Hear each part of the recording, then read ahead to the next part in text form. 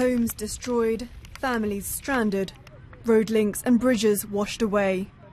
Torrential monsoons and flash floods have hit Pakistan's Punjab province. Local media report that more than 200 villages have been submerged. Our whole village was destroyed due to floodwaters. Our rice crop was spoiled completely. Many houses have collapsed as the floodwaters have entered homes. We have evacuated the women and children out of the village to the safe side.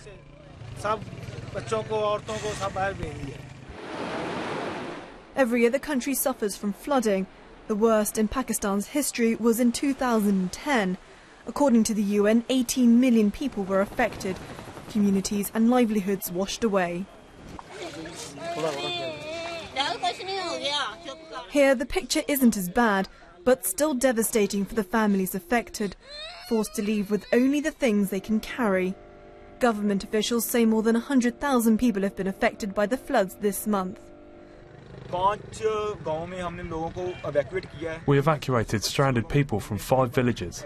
325 people have been evacuated and moved on to safe places. One girl who was injured was taken to hospital. 5,000 acres of land have been submerged. The South Punjab region is on high alert this weekend, with water levels of the rivers Chenab and Ravi rising further. A warning has been issued to more than 150 villages. The Pakistan Army has indicated that arrangements have been made for food parcels to be handed out to the flood-stricken people. They say they are prepared and ready to help. Katerina Mo, BBC News.